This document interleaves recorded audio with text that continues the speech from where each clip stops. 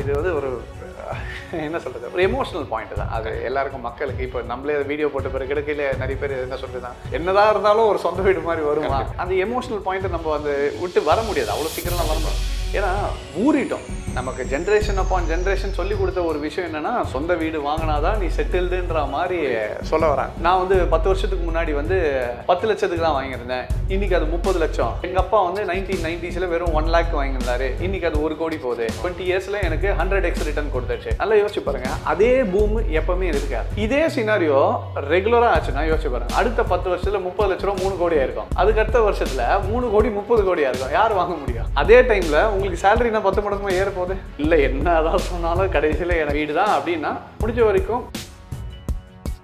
சில பேரோட mind set எப்படி இருக்குன்னா, நான் வந்து EMI 25 வருஷம் போட்டாலும் ஒரு 5-10 வருஷத்தில் எப்படியாவது சேர்த்து வச்சுட்டு ஒரு 10th இயரில் நான் பொல்கா கட்டிடுவேன். ஆனால் அந்த 10 வருஷம் கழிச்சு நீங்கள் கட்டுறதுல யூஸ் இல்லை. ஆல்மோஸ்ட் 40 லட்சம் எதுக்கு போயிடுச்சு? உங்களுக்கு இன்ட்ரெஸ்ட்கே போயிடுச்சு. இதுக்கப்புறம் நீங்கள் கட்டினீங்கனாலும் அந்த வட்டி உங்களுக்கு திருப்பி வர போகிறது இல்லை. 10 வருஷத்துக்கு ஒரு 40 லட்ச ரூபா லோனுக்கு 10 வருஷத்துக்கு திருப்பி 40 லட்சம் வட்டியை கட்டி முடிச்சிட்டிங்க. அப்போ யாராவது ஒருத்தர் ஒரு கிளியர் ஃபினான்ஷியல் பெர்ஸ்பெக்டிவில் வாங்கின காசு 10 வருஷத்தில் டபுளாக கொடுத்தது திருப்பி இன்னொரு 30 லட்சம் கட்டினா யாரும் யோசிக்க மாட்டோம். ஆனால் ஹவுசிங் லோன் இந்த மாதிரி லோன் வரும்போது அது நார்மல் ஆகிடுச்சு. ஸோ இப்போ இதில் வந்து 2 மெத்தட்ஸ் இருக்குது இதில் வந்து தப்பிக்கிறதுக்கு. ஒன்று வந்து எக்ஸ்ட்ரா EMI எவ்ரி இயர். இப்போ என்ன பண்ண போகிறோம்னா, இப்போ 12 மாதம் 32,000 ரூபா கட்டிட்டு இருக்கீங்கன்னா ஒரு மாதம் நம்ம எக்ஸ்ட்ரா EMI பே பண்ணுறதுனால 56 லட்ச ரூபாயில் இருந்த இன்ட்ரெஸ்ட்டு உங்களுக்கு 42 லட்சம் ஆகிடுச்சு. ஸோ கிட்டத்தட்ட 14 லட்ச ரூபா சேவ் பண்ணியிருக்கோம். எவ்வளோனா just by adding 1 EMI every year. இதை எந்த பேங்க்காரங்களும் பெருசாக சொல்கிறது ஹைலைட் பண்ணி நான் சொல்ல மாட்டேன். இப்போ இன்கம் வருது சொல்ல போகிறோம். 10 years கழிச்சு நீங்கள் கட்டுறதுனால எந்த யூஸும் கிடையாது. ஏன்னா ஆல்மோஸ்ட் நீங்கள் கட்ட வேண்டிய வட்டி கட்டிட்டு இருப்பீங்க. 40 லட்சத்துக்கு 55 லட்ச ரூபா 56 லட்ச ரூபா என்ன கட்டிருக்கீங்க? வட்டி கட்டிருக்கீங்க. ஆனால் இதுவே நீங்கள் ஒரு 10 வருஷம் 12 வருஷம் கழிச்சு போய் நான் ஒரு அமௌண்ட்டை கட்ட போகிறேன்னா யூஸ் இல்லை. ஏன்னா இந்த 55 லட்சம் தான் மொத்தம் போகுது.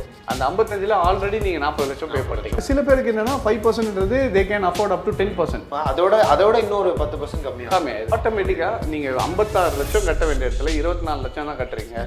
அதே டைமில் உங்களுக்கு 25 வருஷம் நம்ம கட்ட வேண்டிய EMI 10 வருஷத்தில் முடிச்சுட்டு ஃப்ரீ ஆகிடலாம். EMI எடுக்கிறவங்களுக்கு இது யூஸ்ஃபுல்லாக இருக்கும். பட் ஆல்ரெடி EMI எடுத்தவங்க இந்த சிஸ்டமை கொண்டு வரலாம்.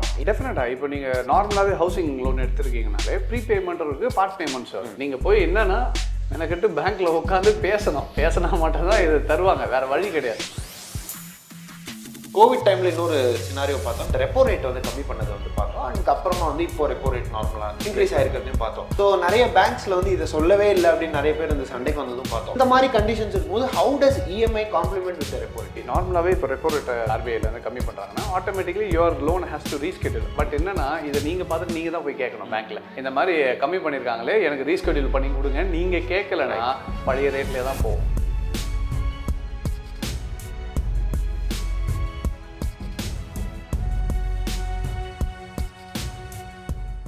பெஹிண்ட்வுட்ஸ் நேயர்கள் எல்லோருக்கும் வணக்கம். நான் உங்கள் நவநீத், உங்களோட எதிர்நீச்சல். இன்னைக்கு நம்மளோட எதிர்நீச்சல் நம்ம கூட யார் இருக்காங்க அப்படின்னு பார்த்தீங்கன்னா திரு கிஷோர் அவர்கள் இருக்காங்க, ட்ரேட் அச்சீவர்ஸ்லேருந்து. அவங்களோட தான் பேச போகிறோம்.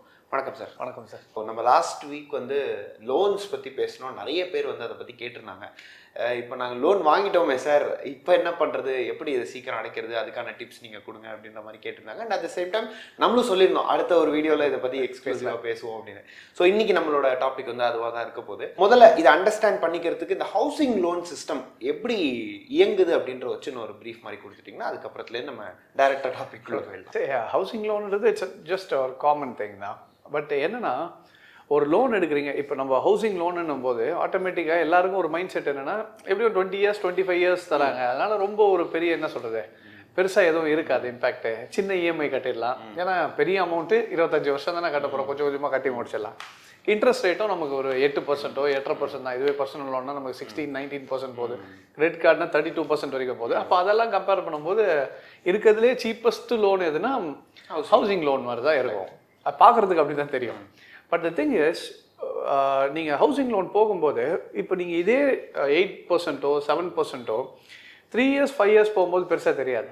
But when you are going for a long tenure 20 years 30 years போகும்போது அதுக்கு பின்னாடி எவ்வளோ இன்ட்ரெஸ்ட் போகுதுன்றது நிறைய பேர் பார்க்க முடியல. ஸோ அதில் ஒரு முக்கியமான விஷயம் இந்த ஹவுசிங் லோனில் நம்ம கிளியராக பார்க்க வேண்டிய ஒரு விஷயம். இது நிறைய பேர் தெரியாததுனால என்ன பண்ணிடுறாங்கன்னா ஒரு 5 வருஷம் 10 வருஷம் கழிச்சு ஒரு செட்டில்மெண்ட் பண்ணலாமோ இல்லை க்ளோஸ் பண்ணிடலாம்னு நினைக்கும் போது அப்போதான் ஒரு பெரிய ஏமாற்றத்தில் போய் உட்கார்றாங்க. ஏன்னா ஸ்டார்டிங்லேயே இதை கால்குலேட் பண்ணி பார்க்கறது இல்லை. நம்ம தான் இத்தனை வருஷம் 10 வருஷம் கட்டிட்டு EMI இன்னும் ஒரு 10 வருஷம் தானே இருக்கு. அப்போ பாதி அடைஞ்சிட்டு இருக்கோம், இன்னொரு பாதியை கட்டி முடிச்சிடலாம். பட் அந்த மாதிரி ஒர்க் ஆகாது சிஸ்டம். ஏன்னா ஸோ அப்போ நீங்கள் கட்டுற EMI எல்லாமே ஒரு ஹவுசிங் லோனாக இருந்தாலும் ஃபர்ஸ்ட் எதுக்கு போகும்னா இன்ட்ரெஸ்ட்டுக்கு தான் போகும். ஸோ அந்த இது தான் இப்போ ஃபுல் அண்ட் ஃபுல் கிளியராக இதில் வச்சிருக்கிறாங்க. So before jumping in to the chart, so நம்ம லாஸ்ட் டைம் சொன்ன லோன் அமௌண்ட் சொல்லிடுறோம். அதே தான். ஸோ லோன் அமௌண்ட் வந்து 40 lakhs வந்து இருக்கு.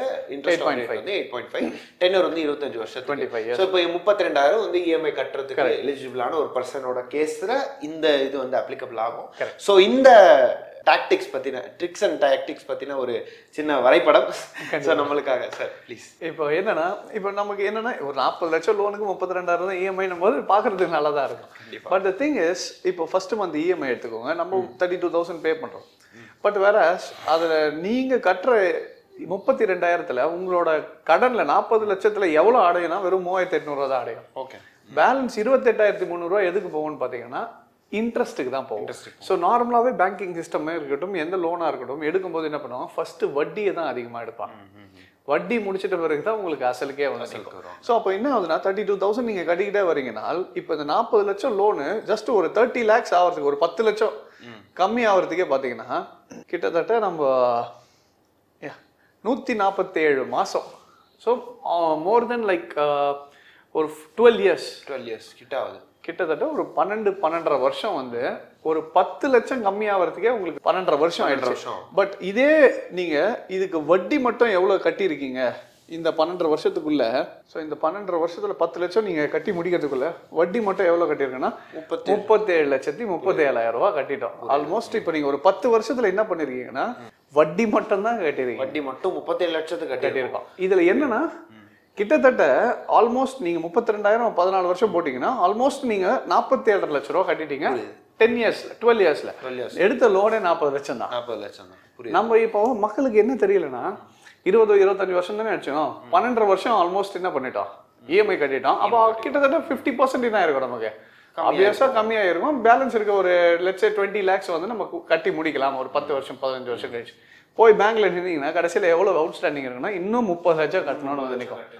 நம்ம பாதி முடிஞ்சிச்சுன்னு நினைப்போம், ஆனா முடிஞ்சது என்னவோ பாத்தீங்கன்னா வெறும் 20% 25% தான் முடிஞ்சிருக்கு. ஸோ இந்த தெரியாததுனால தான் நிறைய பேர் இந்த சைக்கிள்ல மாட்டிக்கிறாங்க.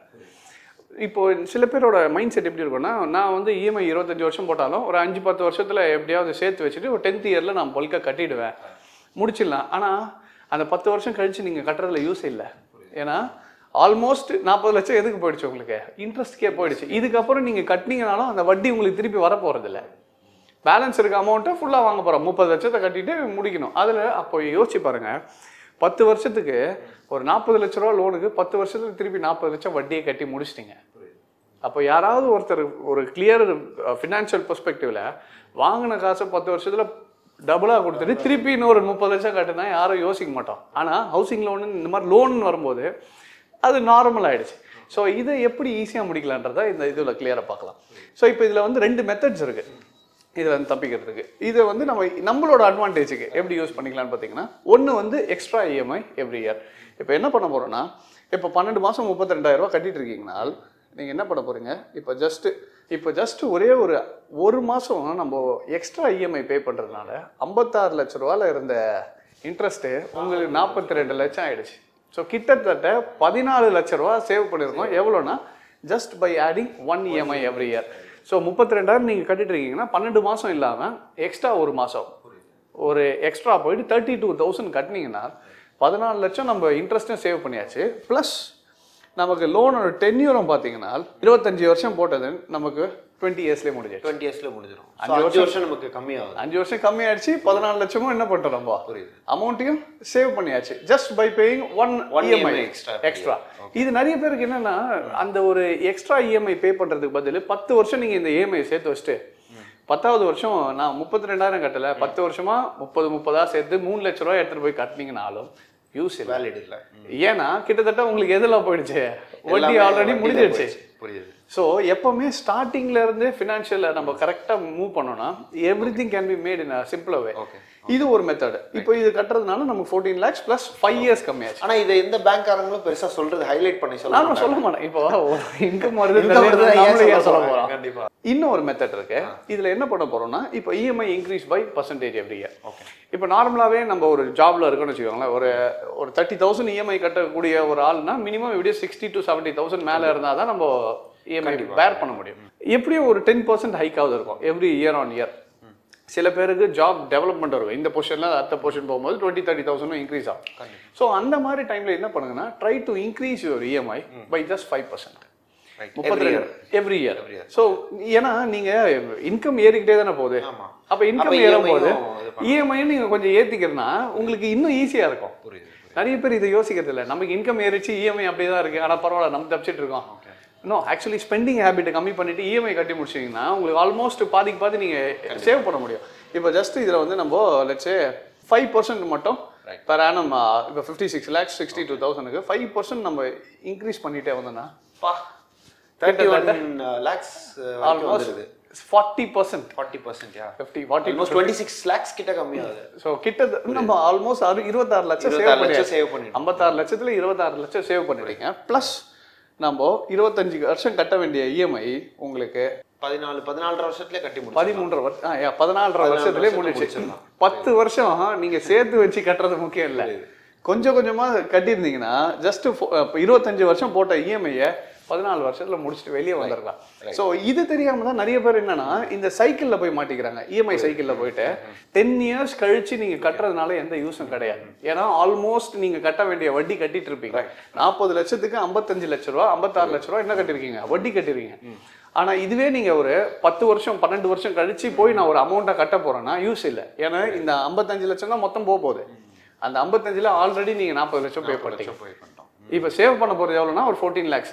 ஆனா நீங்க இதே மெத்தடை ஃபாலோ பண்ணீங்கன்னா ஆல்மோஸ்ட் 26 lakhs என்ன பண்ணிடலாம், சேவ் பண்ணிடலாம். இயர்ஸும் 10 வருஷம் கழிச்சு முடிக்கிறது இல்லை, இன்னும் 10 வருஷம் கட்ட போறது இல்லை, இன்னும் 4 வருஷத்துல EMI க்ளோஸ் ஆயிட்டு. இன்னும் வேணா சில பேருக்கு என்னன்னா 5%ன்றது they can afford up to 10%. சில பேரால என்ன சொல்றது, எனக்கு ஜாப் நல்லாவே செக்யூர்டா இருக்கு, பிளஸ் இன்னும் கொஞ்சம் எனக்கு பெட்டரா இருக்குன்னும் போது you can go for 10%. So பாதிக்கு 24 லட்சம் தான். 24 ஆல்மோஸ்ட் லைக் நம்ம அதோட இன்னொரு 10% கம்மியாகுது. ஆட்டோமேட்டிக்கா நீங்க 56 லட்சம் கட்ட வேண்டிய இடத்துல 24 லட்சம் தான் கட்டுறீங்க. அதே டைம்ல உங்களுக்கு 25 வருஷம் நம்ம கட்ட வேண்டிய EMI 10 வருஷத்துல முடிச்சுட்டு ஃப்ரீ ஆயிடலாம். ஓகே.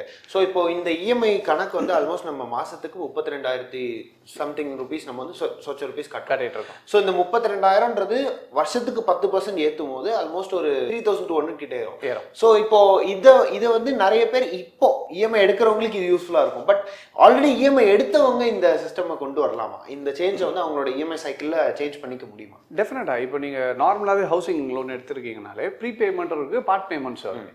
நீங்க போய் என்னன்னா எனக்கிட்ட பேங்க்ல உட்காந்து பேசினா மட்டும் தான் இது தருவாங்க, வேற வழி கிடையாது. So you have to go and talk to your manager. பேங்க்ல போய் உட்காந்து சொல்லுங்க இந்த மாதிரி I am willing to pay extra. Okay, நான் இந்த ஒரு 30,000 50,000 எக்ஸ்ட்ரா பே பண்றதுக்கு ரெடியா இருக்கேன். பிளஸ் எனக்கு EMI-யும் எனக்கு சேஞ்ச் பண்ணுங்க.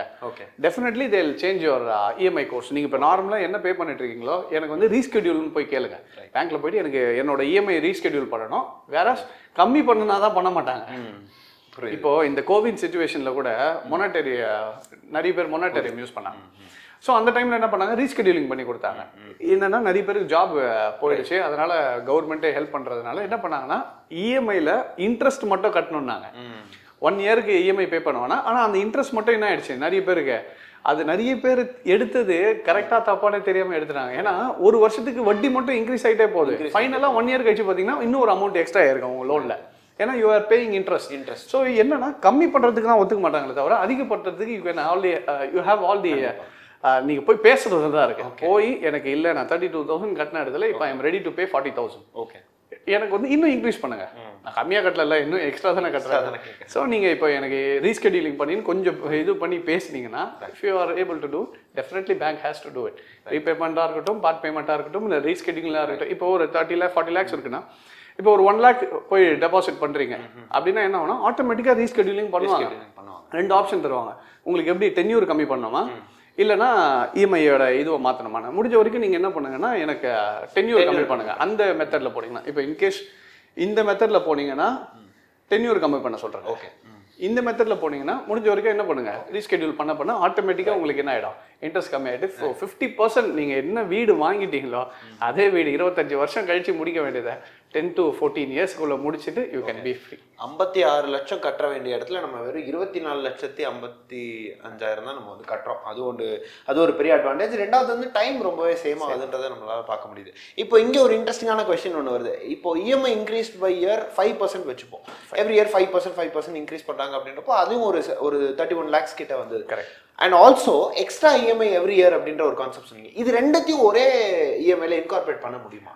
இல்லை, பண்ணுறதுனா பண்ணலாம், பட் பெரிய சேஞ்சஸ் இருக்கு. இப்போ நீங்கள் நான் அதே காட்டிடுறேன், ஏதாவது ஒன்று யூஸ் பண்ணிக்கிட்டா இட் வில் பி பெட்டர். இப்போ நீங்கள் இதுவே 5% போட்டுட்டு ரைட் நம்ம 31 lakhs ஆகுது, ப்ளஸ் ஒரு இஎம்ஐ எக்ஸ்ட்ரா பே பண்ணிங்கன்னா ஒரு 4 lakhs ஆகிங்க. ஓகே, ஒரு 4 lakhs கம்மியாகும். ரைட். ஸோ இது வந்து ஒரு பெரிய மேஜர் சேஞ்சஸ் தராது. ஸோ அந்த டைம்ல வந்து நீங்க ஒரு இஎம்ஐ இதுல பே பண்ண, ஏன்னா ஒரு 4 lakhsக்காக நீங்க போய் பே பண்றதுக்கு 32,000, அந்த 32,000 நீங்க இது இஎம்ஐ எக்ஸ்ட்ரா என்னால கட்ட முடியும்னா இந்த டைமுக்கு SIP will be better. Right. Okay, எனக்கு யூஸ்ஃபுல்லா இருக்கும். கண்டிப்பா நீங்க எஸ்ஐபி போயிட்டு நீங்க மியூச்சுவல் ஃபண்ட்ஸ்லயோ இல்ல இண்டெக்ஸ் ஃபண்ட்ஸ்லயோ, இண்டெக்ஸ் ஃபண்ட் பாத்தீங்கன்னா ஆவரேஜ் எவ்ரி இயர் க்ரோத்லேயே இருக்காது, இறக்கம் ஏற்றம் இருக்கும். பட் ஆவரேஜாக சிஏஜிஆர் பார்த்தீங்கன்னா 14% கொடுத்துருக்கு. இண்டெக்ஸ் ஃபண்ட் நிஃப்டி பீஸ் மட்டும். ஸோ 32,000 எடுத்துகிட்டு போய் வருஷம் நீங்கள் இண்டெக்ஸ் ஃபண்டில் இன்வெஸ்ட் பண்ணிங்கன்னா 4 lakhsக்கு மேலே வந்துடும். கண்டிப்பாக. இப்போ ஒரு இஎம்ஐ 32,000 கட்டுறோம், அது நான் 10 வருஷம் கட்டியிருக்கேன்னு வச்சுக்கோங்களேன், 12 வருஷம். அந்த 12 வருஷத்துக்கு கிட்டத்தட்ட நான் 4 லட்சம் கட்டியிருப்பேன்.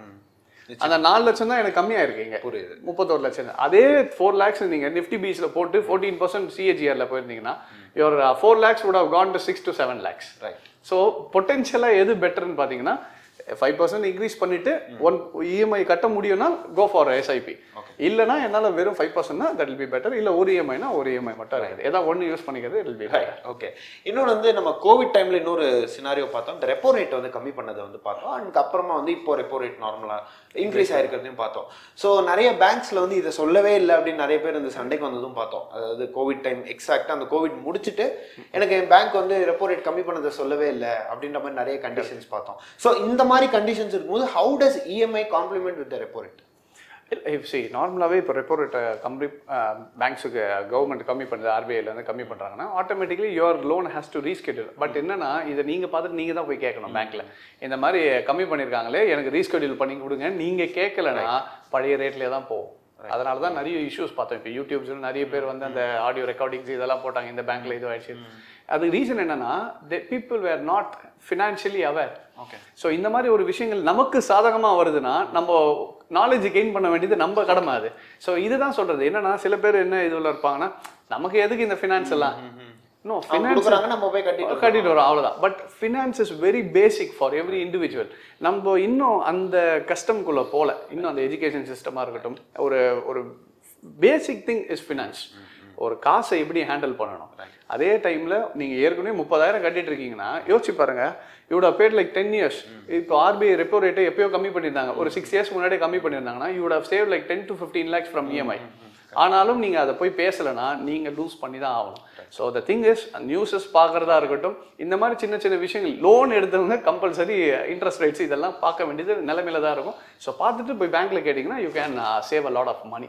ஓகே. முக்கியமாக இந்த நியூஸஸ்லாம் பார்க்குறதும் முக்கியம். ரைட். ஓகே. நம்ம இதுக்கு எப்போதுமே நம்ம லாஸ்ட் வீடியோவில் வந்து பேசியிருந்தோம், இதுக்கு பதிலாக மக்கள் வந்து எப்படி எஃபெக்டிவான சேவிங்ஸ் எஸ்ஐபி வழியாக பண்ணலாம் அப்படின்னு.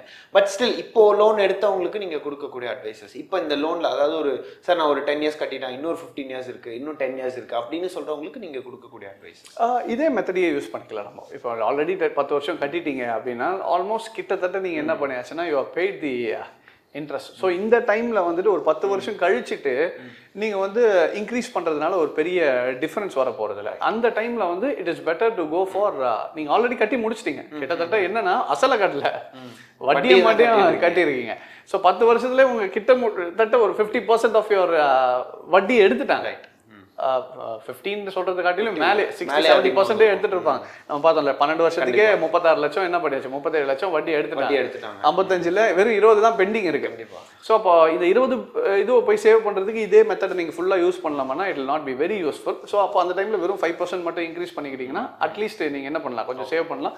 ஒரு EMI எடுத்து SIPல போடுறது பெட்டர். அட்லீஸ்ட் அந்த 10 வருஷம் முடிக்கிற டைம்ல ஒரு அமௌண்ட் உங்க கையில சேவிங்ஸாகவும் இருக்கும். ஸோ இந்த டைம்ல SIP போறது that will be better. So இப்போ இந்த இதுல வந்து எனக்கு ஒரு கடைசி கேள்வி, இப்போ நம்ம வந்து இந்த மாதிரி சேவிங்ஸ் மெத்தட் பார்க்குறோம், நிறைய பேர் வந்து ஹோம் லோன் அப்படின்னு வரும்போதே வந்து லாஸ்ட் டைம் நீங்க ஒரு விஷயம் சொல்லியிருந்தீங்க, எல்லாருமே எமோஷனலா பார்க்குறாங்க, ரேஷனலா பார்க்க மாட்டேங்கிறாங்க அப்படின்னு.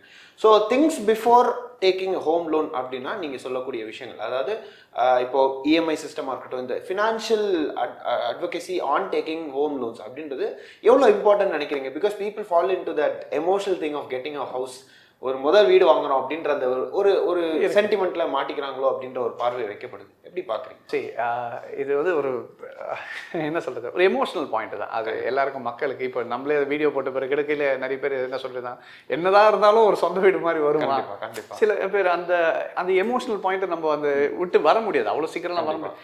ஏன்னா ஊறிட்டோம். நமக்கு ஜென்ரேஷன் அப்பான் ஜென்ரேஷன் சொல்லி கொடுத்த ஒரு விஷயம் என்னன்னா, சொந்த வீடு வாங்கினாதான் நீ செட்டில்டுன்ற மாதிரி சொல்ல வராங்க. அண்ட் அதே மாதிரி ஹவுசிங் மார்க்கெட்டு நிறைய பேர் இன்னொரு சில விஷயம் நான் கமெண்ட்ஸ்லேயும் பார்த்தது என்னன்னா, நான் வந்து 10 வருஷத்துக்கு முன்னாடி வந்து 10 லட்சத்துக்கு தான் வாங்கியிருந்தேன், இன்னைக்கு அது 30 லட்சம். புரியுது. எங்க அப்பா வந்து 1990s வெறும் 1 lakh வாங்கியிருந்தாரு, இன்னைக்கு அது 1 கோடி போகுது. 20 yearsல எனக்கு 100x ரிட்டர்ன் கொடுத்துருச்சு. நல்லா யோசிச்சு பாருங்க, அதே பூம் எப்பவுமே இருக்காது. அந்த மாதிரி பூம்ல இருக்குதுன்னு வச்சுப்போமே. 3 lakhs வாங்கினீங்க, இன்னைக்கு 30 lakhs ஆயிடுச்சு. ஒருத்தர் கமெண்ட் போட்டிருக்காரு என்னன்னா, 3 லட்சத்துக்கு வாங்கினேன், எனக்கு 10 வருஷத்துல 30 லட்சம். இதே சினாரியோ ரெகுலரா ஆச்சுன்னா யோசிச்சு பாருங்க, அடுத்த 10 வருஷத்துல 30 லட்ச ரூபா 3 கோடியா இருக்கும். கண்டிப்பா. அதுக்கு அடுத்த வருஷத்துல 3 கோடி 30 கோடியா இருக்கும். யார் வாங்க முடியும்? யாரும் வாங்க முடியாது. அதே டைம்ல உங்களுக்கு சேலரினா 10 மடங்குமா ஏற போகுது? கண்டிப்பா. ஸோ த திங் இஸ், ஒரு பூம் வந்ததுனால அதே கண்டினியூ ஆகும்ன்றது எக்ஸ்பெக்டட் கிடையாது. இந்த 10-fold இந்த மாதிரி ஒரு ரியல் எஸ்டேட் பூமை பார்த்து முடிச்சாச்சு. எப்பவுமே ரியல் எஸ்டேட்ல என்னன்னா, இப்போ ஸ்டாக் மார்க்கெட்டுக்குள்ள போறீங்கன்னா எவ்ரிடே ப்ரைஸஸை பார்க்கறதுனால ஏற்றம் இறங்க தெரியுது. பட் ரியல் எஸ்டேட்ல அந்த மாதிரி பண்றது இல்லை. ஏன்னா நம்ம போட்டு வச்சுட்டு ரியல் எஸ்டேட் மார்க்கெட்டும் ஏற்றம் இறங்க இருக்குது, ஆனா அதை நம்ம டெய்லி பாக்குறது இல்லை. ஏன்னா மொத்தமா போட்டு வச்சாச்சு, வீடா தானே இருக்கு. But the thing is, market மேலே ஏறிச்சுன்னா கண்டிப்பா ரியல் எஸ்டேட்டும் ஒரு ஸ்டேஜுக்கு மேல பூம் ஆகாது, இறங்கதான் செய்யும். இப்போ we have already reached that. இப்போ நீங்க லட்சே ஒரு 3 கோடி போயிட்டு இருக்க ப்ராப்பர்ட்டி இன்னும் 10 வருஷத்துல 30 கோடி போகும்னா முடியாது. யாரு வாங்குவா? Everybody is not in a place to by it for 30 crores. ஏன்னா இன்னைக்கு லட்சே ஒரு 1 கோடி கொடுத்து வாங்குறதுக்கு ஒருத்தர் பிளான் பண்றாருன்னா 10 கோடி கொடுத்து அதே 10 வருஷத்துல அவரால் வாங்க முடியாது. ஏன்னா அவருக்கு 10 மடங்கு ஆக போறது இல்லை. அவரோட லைஃப் ஸ்டைலும் அவரோட என்ன சொல்றது சேலரியா இருக்கட்டும், business, it doesn't grow 10 times. So அப்போ த திங் இஸ், இதே பூமை நீங்க இன்னும் ஒரு 10 வருஷத்துல எதிர்பார்ப்பீங்கன்னா கிடையாது. இன்னைக்கு 3 கோடி இருக்குன்னா நாளைக்கு எடுத்து பார்த்தீங்கன்னா 3.5 கோடி ஆயிருக்கலாம். அப்போ திருப்பி பழைய growthக்குள்ள தான் போயிருக்கும். ஸோ இந்த ஒரு எமோஷனல் பாயிண்டா பார்க்காம see it as a financial perspective பார்த்தீங்கன்னா வீடு வாங்குறது தப்பு இல்லை. But the thing is, when you are fully established financially ஃப்ரீயாக இருக்கும்போது வீடு வாங்கினீங்கன்னா இட் வில் பி பெட்டர்.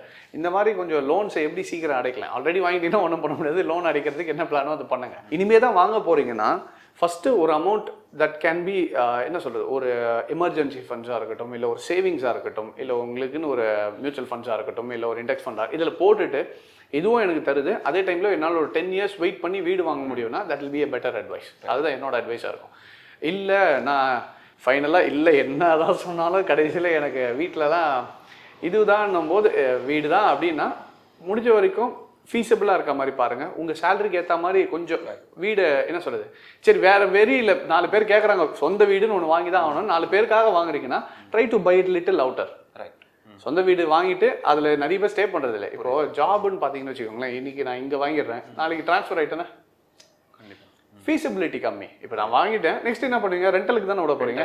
அதுக்கே நீங்கள் என்ன பண்ணிக்கலாம், ஒரு வீடை வாங்கிட்டு அதை ரெண்டலுக்கு விட்டுட்டு நீங்கள் உங்கள் ஆஃபீஸ் பக்கத்தில் எங்கேயோ ரெண்ட்டுக்கு இருந்துட்டு பட் அமௌண்ட் கம்மியான லோனு இது பண்ணிட்டு ஸ்டார்ட் இன்வெஸ்ட் பண்ணிட்டு இதில் வரக்கூடிய ரிட்டர்ன்ஸையும் எடுத்துட்டு ஒரு 10 வருஷத்துல EMI முடிச்சிட்டிங்கன்னா உங்கள் சாட்டிஸ்ஃபேக்ஷனும் ஆயிடுச்சு, சொந்த வீடும் வந்துச்சு, financially you will be secured as well. So emotional பாயிண்ட்ல இருக்கவங்களுக்கு இதை தான் சொல்ல முடியும். கண்டிப்பாக. ஸோ இந்த மாதிரி இன்வெஸ்ட்மெண்ட்னு வரும்போது கண்டிப்பாக SIP ஒரு நல்ல ஆப்ஷனாக பார்க்கப்படுது.